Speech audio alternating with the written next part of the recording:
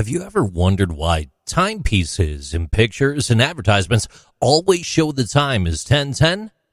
It's an intriguing feature hidden right in plain sight, waiting to be discovered. Prior to the 1950s, clocks displayed 8:20 rather than 10:10 to retain an asymmetrical appearance and to showcase the company insignia. According to surveys, timepieces set at 10:10 are actually more visually appealing than those set at 11:30. And furthermore, the, quote, sad face of 8:20 had no effect on consumers' emotions or their purchasing inclinations.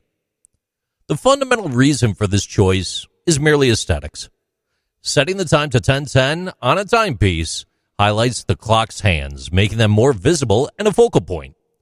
The symmetrical arrangement of the hands is more visually appealing than an asymmetrical arrangement. The V shape generated by 1010 frames it better and ensures that other components like the date and second dial, as well as the watch's brand name, stay visible. So the next time you see a clock and you see 1010, consider the story that it tells, a story that combines history, psychology, and the human drive to find meaning in the world around us. These are Interesting Things with JC.